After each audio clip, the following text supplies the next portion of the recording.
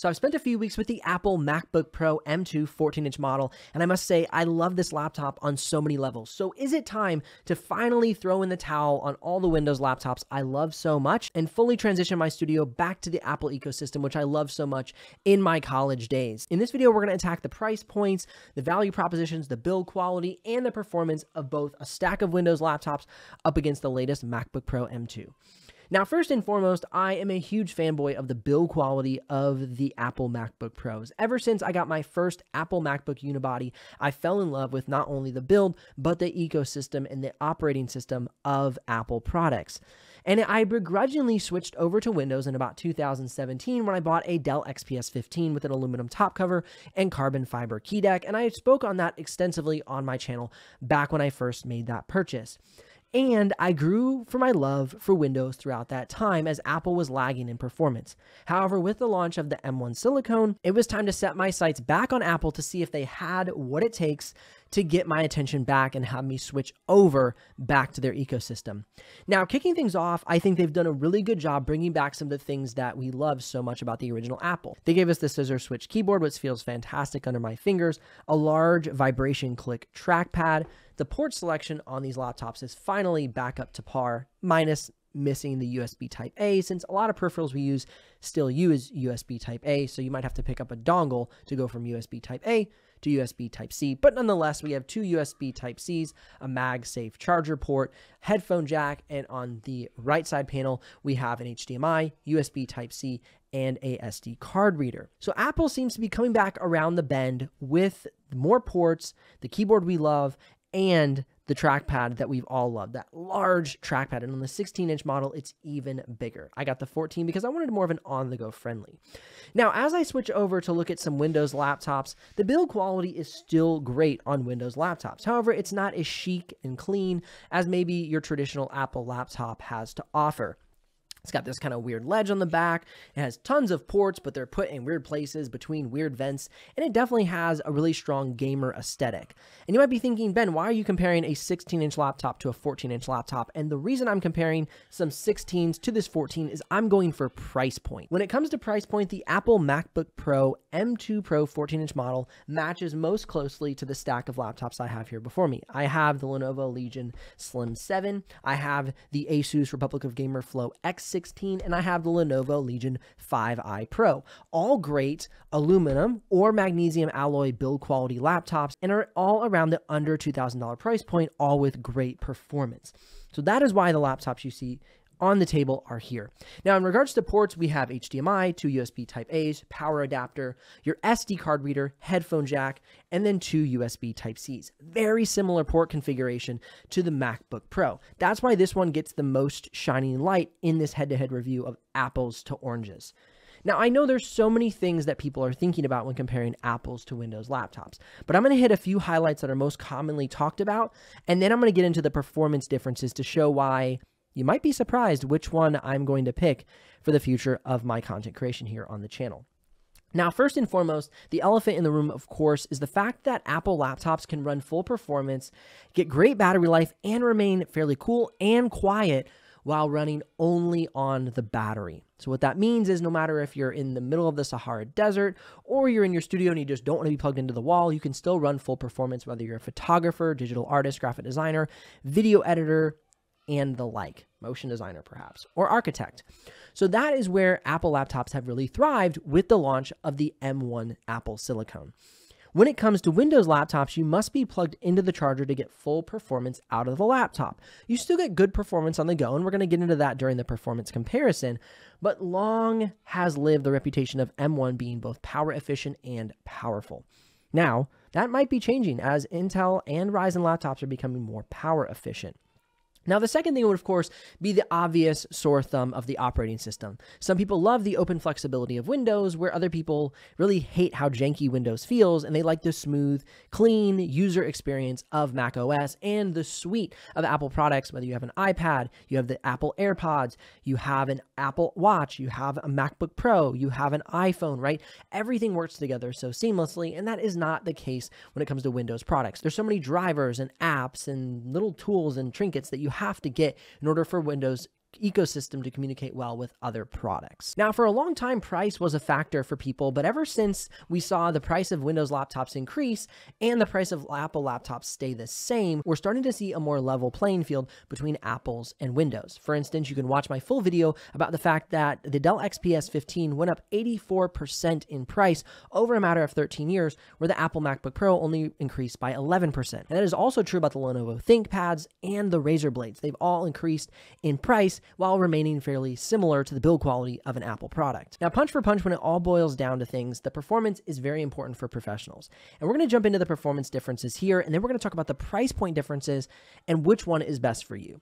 Now, when it comes to Photoshop, InDesign, and Illustrator, I run the Puget Systems Photoshop benchmark to test this out. The latest M2 Pro MacBook Pro 14-inch model scores a 1,075 in the Puget Systems Photoshop benchmark. That puts the laptop in third place, with the X16 from Asus coming in above that laptop at 1,089. Now, for the fourth place spot, you have the Lenovo Legion 5i Pro scoring a 970, and the fifth place spot, you have the Lenovo Legion Slim 7 scoring a 927. So they're all pretty much within about 100 points of each other, giving the MacBook Pro not much advantage over these laptops. However, you will get slightly better battery life than these laptops. And you can see the battery life results coming up right now on the screen for the differences between the laptops in regards to Photoshop battery life on the go. So whether you're a graphic designer, digital artist, or photographer, these are the benchmarks and battery lives that'll be most relevant to you.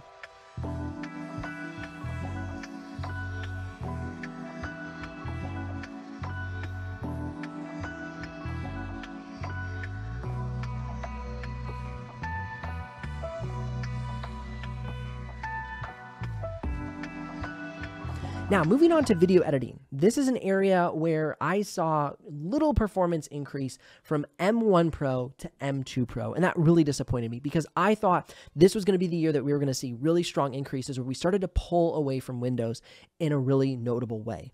However, we saw no difference in export time performance for 4K video editing from M1 Pro to M2 Pro, and that was severely disappointing. So looking at the screen right now, you can see for the 4K export time out of Premiere Pro, the best export time is the Lenovo Legion 5i Pro at 2 minutes and 36 seconds for a 9-minute 4K clip out of Premiere Pro. Followed up by the Asus Zephyrus G14, a fantastic laptop and a great value on sale right now for probably around the $1,000 price point. Oh yeah, and if you're curious about the exact pricing and availability, though we're going to look at some numbers here in a little bit in the video, head down in the description below because those will be the most accurate live prices. Prices are subject to change, and what I might show you in a few minutes may not actually be the price when you go to make a purchase. So definitely check those out. Now, next up would be the Asus Republic of Gamer Flow X16 at 2 minutes and 58 seconds, followed up by the Lenovo Legion Slim 7 at 3 minutes and 9 seconds. Now, the M1 Pro comes in at 5 minutes and 21 seconds, when the M2 Pro comes in at 5 minutes and 26 seconds. So the performance differences between these laptops put the Apple laptop in last place. However, you might say, but Ben, didn't you say that full performance off of the charger is better on Apple MacBook Pro and that Windows can't do that? I did say that, but let's check it out from a very objective standpoint. Now, looking at the Lenovo Legion Slim 7, this would be true because the Lenovo Legion Slim 7 export time on battery power is 5 minutes and 34 seconds. So it's slightly slower than the Apple MacBook Pro M2 Pro and M1 Pro. So right there, it loses by about 10 seconds. However, when we go to one of the best bang for buck laptops that money can buy from 2022 heading into 2023, as I look at the results, when I set the laptop on quiet mode, hybrid mode, and then sent it into iGPU, which basically means that I turned off the GPU performance and it's only running on CPU. So it's only running the i7-12700H. I saw a 3 minute and 19 second export time, 2 minutes faster than the MacBook Pro M2 Pro on battery power. Now you might say, okay, but what about battery life? Now that is one area that you would be correct. The battery life on the MacBook Pro is better. You can see the results coming up on the screen for the different battery life results from each of the laptops I have before me. And you can see that the MacBook Pro is substantially better, almost getting double the battery life of the Lenovo Legion 5i Pro, which is a great battery life contender. Now, looking at the Lenovo Legion Slim 7 in regards to battery life while video editing, it's about the same as the Lenovo Legion 5i Pro. So Windows laptops are not as efficient on the go as the MacBook Pros. This is very true. However, you have to make the decision on how often you are away from a charger, how often you need to be on the go to get that performance, because getting double the battery life, but half the performance, you got to weigh out which matters more to you. All right, now moving on to 6K video editing, this is where things get really dicey. For 6K video editing, the MacBook Pro Playback substantially increased from M1 Pro to M2.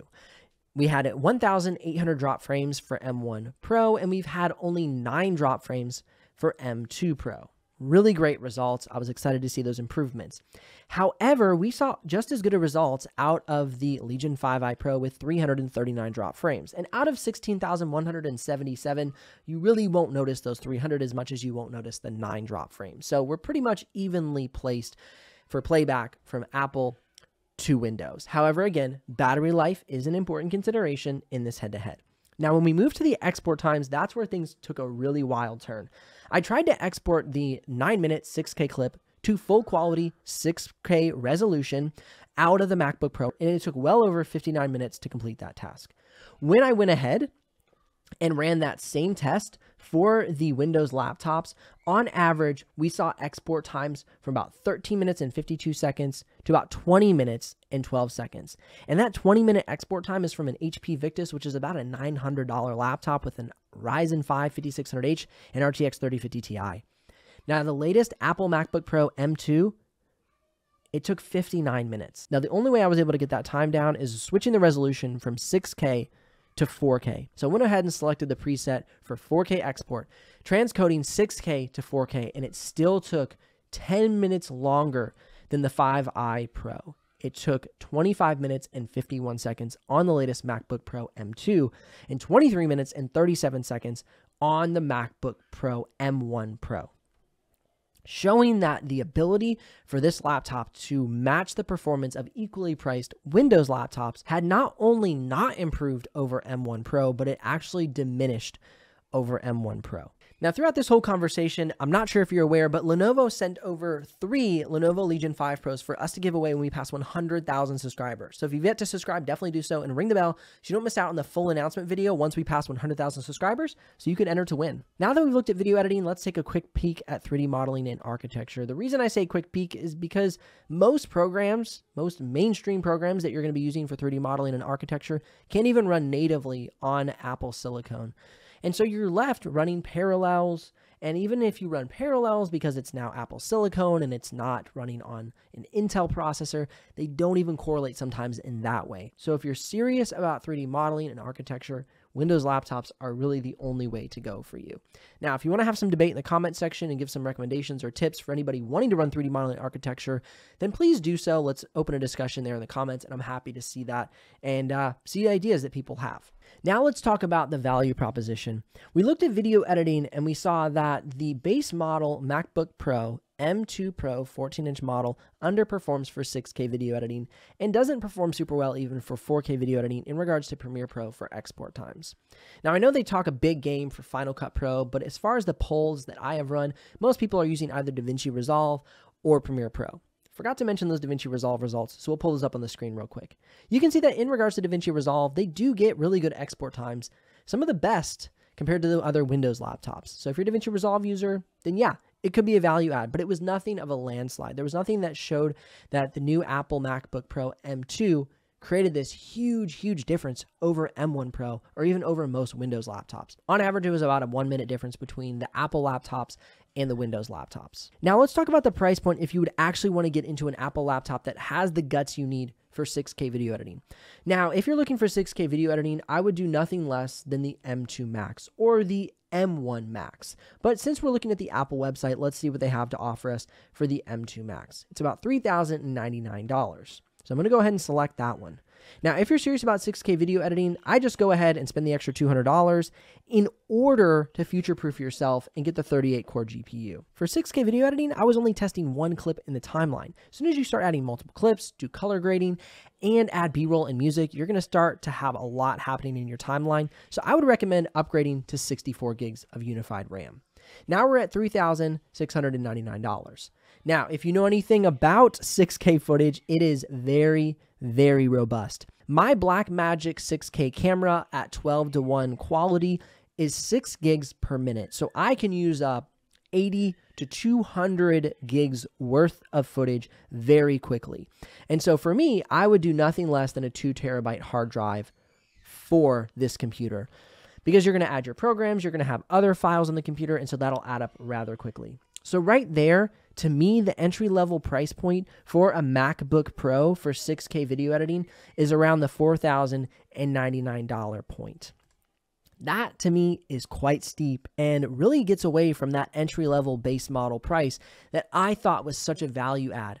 But when you look at it compared to something like the Lenovo Legion Slim 7, the Lenovo Legion 5i Pro, or the Asus Republic of Gamer X16, that is a substantial increase in price. Now let's go ahead and take a look at what pricing we have for the Windows laptops that I just discussed.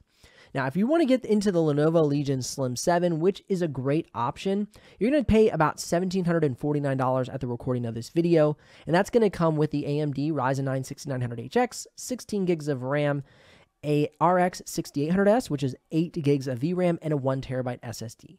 Now, the first thing I would do is I would upgrade the 16 gigs to probably 24 or 40 gigs by either getting a 16 gig stick to swap out with the 8 that is swappable, because there's only one swappable RAM stick in this laptop, or I would get a 32 gig stick, and that would take the laptop up to 40 gigs. That's probably about a $60 to $100 upgrade. So now we're at $1,849. From there, I would go ahead and I would upgrade the 1 terabyte drive to a 2 terabyte drive, probably about an $80 to $120 upgrade. So now we're at $1,949 for a laptop that kicks booty in 6K video editing. Now, looking at the Asus Republic of Gamer Flow X16, this is actually not the model that I would fully recommend, but right now it's the only one available on bestbuy.com.